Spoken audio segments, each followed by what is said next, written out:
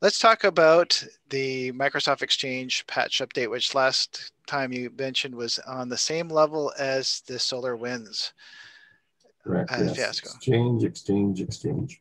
Yes. A quote I heard over the last week is that if you haven't patched your Exchange servers yet, assume that you are compromised and start your disaster recovery plan now. Wow. Okay. Yeah, Serious.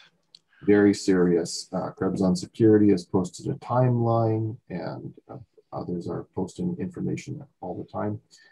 The exploit went from slow and stealthy to fast, and then very fast when the copycats joined in.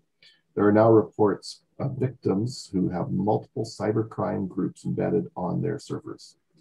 And these cybercrime groups, of course, now have access to or ability to read any message, control the server, and even patch the exploit that they use to get in. According to an analysis from ESET, at least 10 different APT or advanced persistent threat groups are exploiting these Exchange vulnerabilities. These are groups with names like Hafnium, Tick, Lucky Mouse, Calypso, WebSlick, and App41. So if you have not patched your Microsoft Exchange server, and we're talking about on-prem here. Correct, yes.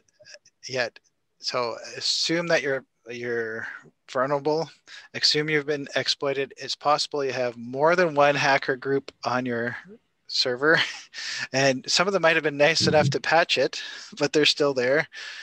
So definitely take a look at what's going on. And I think, as you pointed out last week, that it's going to take a year and a half, something like that, to get this fully taken care of, largely because there's so many people infected by it that there isn't enough IT resources, external IT resources, to help resolve that. Correct, yes. So now that all these servers, the report is over 30,000 in the US, over 100,000 worldwide, have been exploited, they're now going on to stage 2. So stage 2 begins with the exfiltration of data. Why? Because these are money-motivated hacker groups. So what are they going to do? They are going to either start blackmailing with the data that they've exfiltrated, or they're starting to install ransomware and then just blackmailing the victim. Hey, you want access to your Exchange server and your email? Pay up. Exchange server isn't just email; it's calendaring and a whole bunch of things.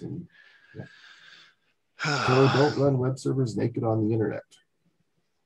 They Right. should be protected by some form of unified threat management firewall at a minimum, or more properly behind some form of a web application firewall or WAF. But again, while these can stop out of the ordinary requests, these devices also need to be updated, because that's the next update. Wow. And how do people know if they've been, what's the first step in finding out if they have been exploited?